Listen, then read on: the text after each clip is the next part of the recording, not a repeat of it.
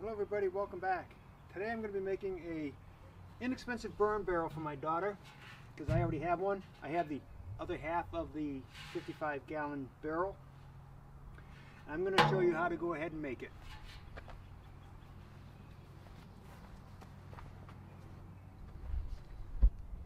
Now people think you can just cut it in half and use it as a barrel, but it's not going to work because you need to have airflow.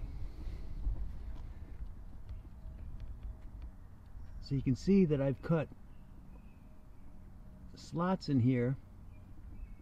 I have at the bottom and I have it midway up because you need to have air come in to support the fire. So I'm going to use my angle grinder with a cutting bit. So let's go ahead and do it. So I've got to go ahead and change. This one's a thin cutter. Got to get this one out of here.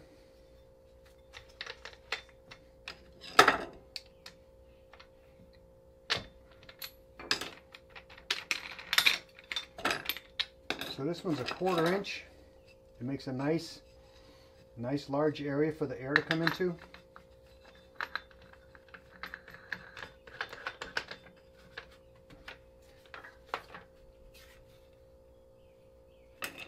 And that's it. Let's go cut. So I'm going to do 4 of them low. So you want to go right above the bottom part here.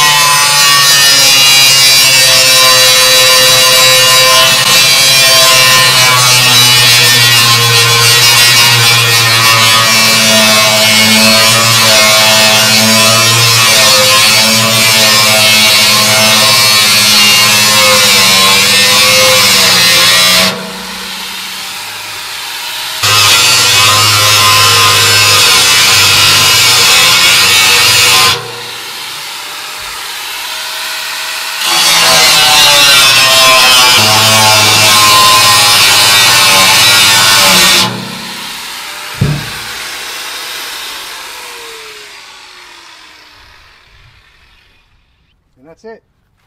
It's ready to use.